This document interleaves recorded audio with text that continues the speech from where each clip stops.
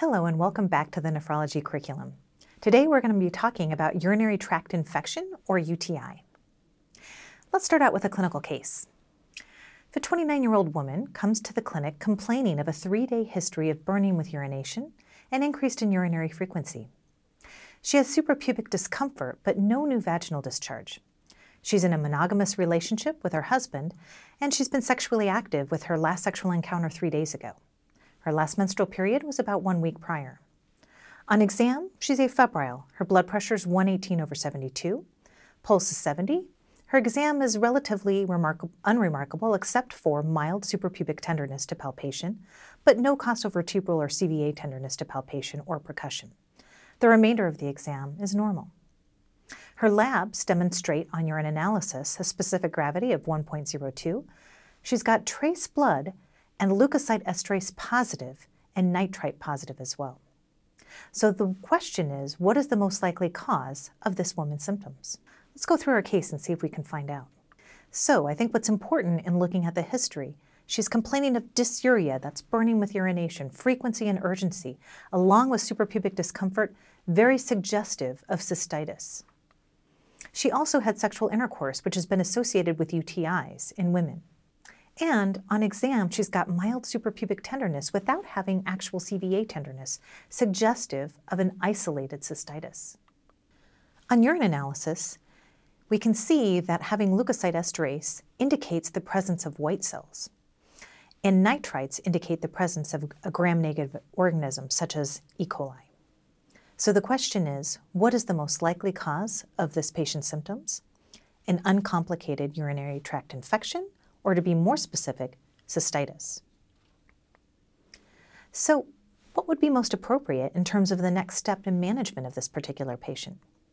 Given her symptoms and given her urine analysis, I think it's most appropriate to start empiric therapy. So we can use empiric antibiotic therapy with nitrofurantoin or trimethoprim sulfamethoxazole.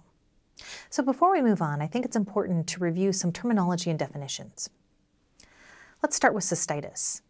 Cystitis is infection of the bladder or lower urinary tract. Pyelonephritis is infection of the kidney or the upper urinary tract. You'll also hear people talk about uncomplicated urinary tract infections.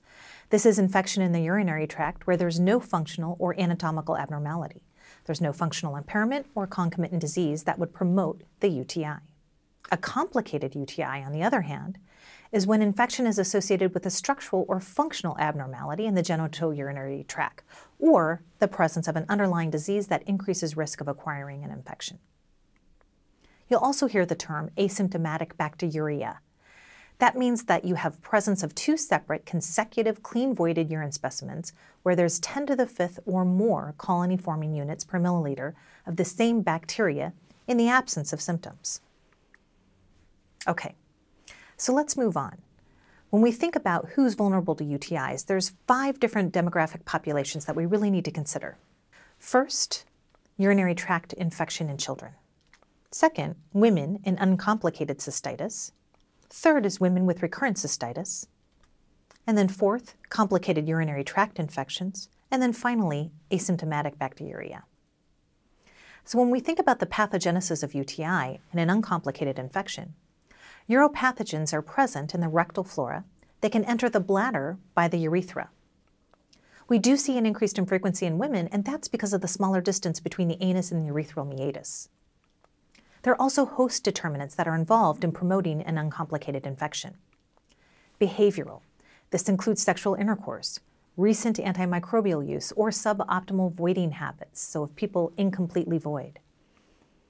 There are genetic determinants as well.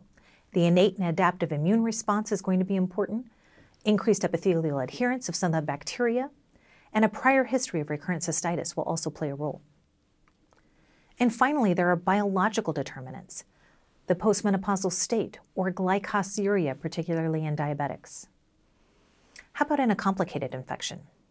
In terms of pathogenesis, the same risk factors and host determinants from uncomplicated UTI play a role here as well.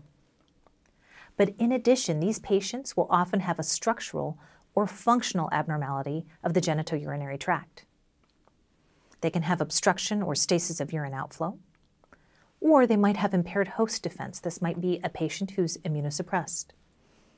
There's also an association with diabetes mellitus. People with diabetes are going to be more prone to things like renal abscess, emphysematous pyelonephritis, and xanthogranulomatous pyelonephritis, which we'll be talking about later. So let's get back to our original clinical case that we were talking about.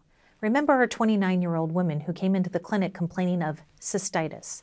Her symptoms of dysuria, frequency, and urgency were very suggestive of cystitis. She had the right behavioral determinants. She had recently had intercourse with her husband. And on physical exam, she had signs of cystitis by having suprapubic tenderness. We knew, without having CVA tenderness and fever, that she likely did not have pyelonephritis or infection of her kidney. And her urine certainly looked as if there was infection with cystitis. She had leukocyte esterase that was positive, as well as nitrates, which were indicative of gram-negative organisms. So our question is, what microbial agent would most likely be the cause of her cystitis? The answer is E. coli. What if the patient, though, instead was a 68-year-old gentleman who was hospitalized with a urinary catheter? Would E. coli still be the #1 cause? We have to think about, in that population, nosocomial or hospital-acquired infections. Those particular patients may need coverage for organisms such as methicillin-resistant Staphylococcus aureus or MRSA.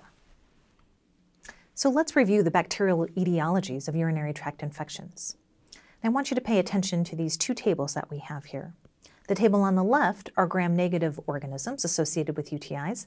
The table on the right are gram-positive organisms. And what I'd like you to note is that look at that first line. E. coli, by far and away, is the #1 cause of urinary tract infections and uncomplicated urinary tract infections. It's to a lesser extent we see E. coli in complicated UTIs. But one thing that you should note, with complicated UTIs, we tend to see some of the more obscure organisms like Pseudomonas aeruginosa and some of the other Enterobacter species as well. For our gram-positive organisms, the most common that we see are going to be coagulase-negative staph, like Staph saprophyticus, in about 5 to 20% of uncomplicated UTIs, less so in our complicated UTIs. But we have an increase in enterococcal infections in complicated UTIs.